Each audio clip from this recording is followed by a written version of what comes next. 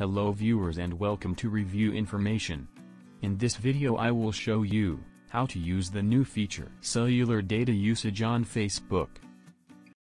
Subscribe to my channel and hit the bell icon to get notified any updates. To begin, open the Facebook app on your phone. Tap on the three lines from the top right corner. Scroll down and tap on Settings and Privacy. Here you will find the new feature, Cellular Data Usage. Tap on it. From this section, you can manage your default video quality, and the amount of cellular data you use. If you select Data Saver, you can save up to 40% less data by reducing video quality.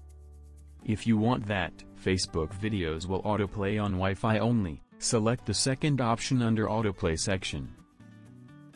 You can also select Never Autoplay Videos, if you want to save more data. There are some other options which you can disable to save more cellular data.